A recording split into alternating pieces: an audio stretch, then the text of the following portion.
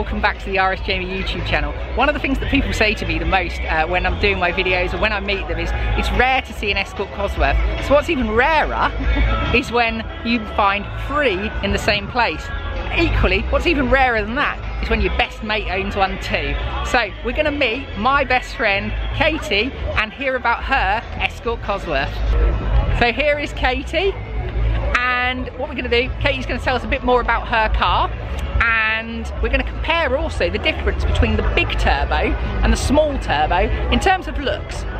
So we've got 3 examples here. So mine being a small turbo car in dark aubergine. Got trolled in an earlier video because I only said it was aubergine, so it is dark aubergine. Got Katie's big turbo car in mallard green. So this is a K plate, one of the very first cars. Mine is an N plate, one of the very last cars. And then we've got another friend's car, this Pacifica blue, also K plate, big turbo. And we are here, the home of Ford in Dunton. So this is my friend Katie. So Katie, tell us about this car. Tell me about it. About my car. So I bought this 15 years ago. Unfortunately my dad passed away when I was only 11 and he left me a little bit of money, and I decided to buy this in homage basically to him. So 15 years later I still have it, and there's not been too much that's been done about it. It's a few little sort of subtle modifications and things like that. Obviously got the RS 500 grills, gone for the complimentary 18s. It's not standard, it's a little bit more powerful than standard one. But this is actually an express release car for Ford, and it was actually originally a non-aero pack car. So when it was first made, it didn't have the hockey sticks and it didn't actually have the spoiler. I might go back to that at some point, but we'll wait and see. Amazing, thank you so much. And it's a real privilege to see this car, and I think Katie's story is one that's absolutely fantastic, because how many people do you meet these days that have owned one of these for so long? And I think, you know, that is what makes this car to me very, very special. And equally, it's so great knowing Katie and having her as such a good friend, and both of us owning these cars really does make it quite unique. As I touched on, Katie's is a big turbo car, so I want to take you around and show you some of the differences between the big turbo and the small turbo car. So first of all, the first difference being the mirrors.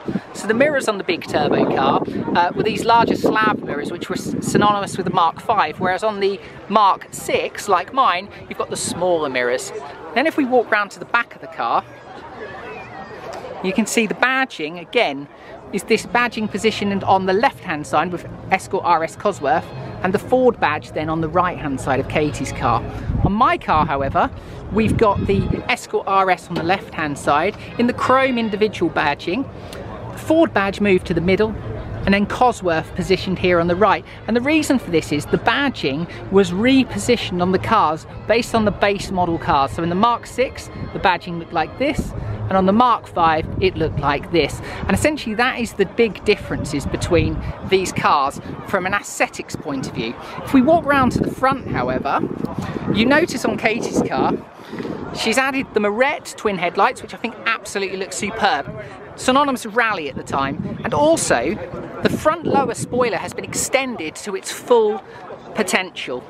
Something that you don't always see, whereas on my car, the front spoiler is at its most inward of settings. You'll also notice my car retains the original fog lights, whereas Katie's car, as she touched on when she spoke earlier, has the RS 500 grills. And I can tell you now, having had this car in my rear view mirror a lot over the years, it's a very aggressive looking car to have coming up behind you. Katie's car is this mallard green, which pops in the sun and kind of goes from a green through to a purple, whereas my car is dark aubergine, which looks black out of the light, but in the sun goes to this purpley pink colour, almost similar to dual violet.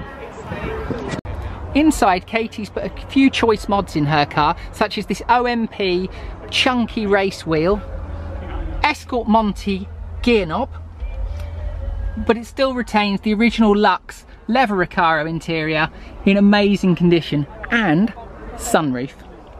In the back, it is like new, and the car is an absolute credit to Katie and the years of ownership she's had it.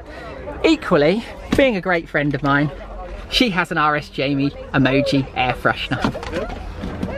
So now we're having a look at Katie's car under the bonnet. Katie, what have you had done to the car? So, not major amounts, to be honest. It's on greys, T34 roller bearing turbo, anti-lag. Got a few carbon bits and bobs like that, but not pushing too much. But at the end of this year, she will be coming off the road because we're going to do a bit of a resto and she's going to have a full engine rebuild. So don't really want anything more than about 400 horsepower because it's only used for the road. I'm never going to chuck it or anything like that. So yeah, it's just subtle mods really, and that's about it. Amazing, thanks Katie. Let's have a look under the engine bay. So she's got this carbon front piece here. Carbon's kind of synonymous with Katie really. We'll come on to that at a later date. Huge air intake, black rocker cover, and it is a lovely car, and it goes very well. I can account for that. So a huge thank you to Katie for joining me today and showing me around her car. Really appreciate it, darling. Always good to see you. You too. So I hope you've enjoyed the video. If you have, like, subscribe, and let us know what you think in the comments. Cheers, guys. Jamie.